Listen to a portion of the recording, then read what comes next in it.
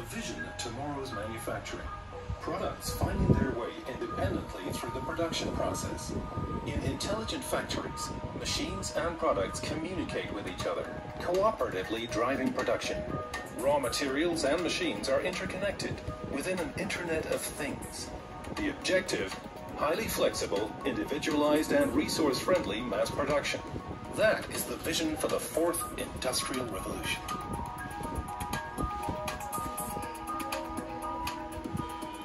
A look back at history. At the end of the 18th century, the first steam engines and the intelligent use of hydropower revolutionized production. The late 19th century saw the rise of electrical engineering and mass production. The first moving belt conveyor was used as long ago as 1870 in the slaughterhouses of Cincinnati, Ohio. In the mid-1970s, electronics and IT began to expand rapidly into industry. Siemens developed the first Simatic. Production became increasingly based on computer-assisted controls. The fourth industrial revolution is still a vision. Experts believe that it will only become a reality within the next 20 years. In intelligent factories, everything is interconnected wirelessly. At the German Research Center for Artificial Intelligence in Kaiserslautern, this future can already be experienced right now. Research is underway here into exactly what the industrial production of tomorrow will be like, as actually being produced as desired. Factories with networked machines and products are already in existence today.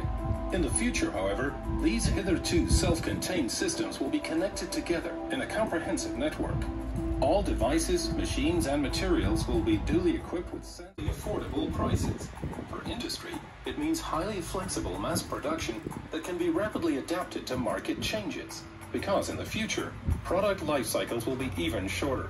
Another reason why it's increasingly important to depict engineering across the entire life cycle. Maintenance, for instance, is planned in from the very start.